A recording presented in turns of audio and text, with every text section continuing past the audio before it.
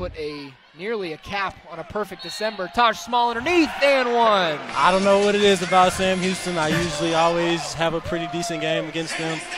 My teammates did a good job of recognizing me getting hot and just kept finding me, so I appreciate them for that. Blaze Neal waits for the screen, doesn't get it. Kicks to a wide open Tahj Small for three.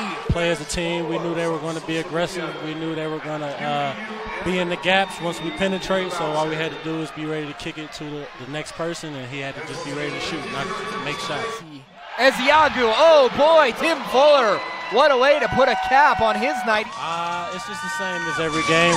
Play as a team, we got to defend, rebound, and limit turnovers, and then we're a pretty hard team to beat.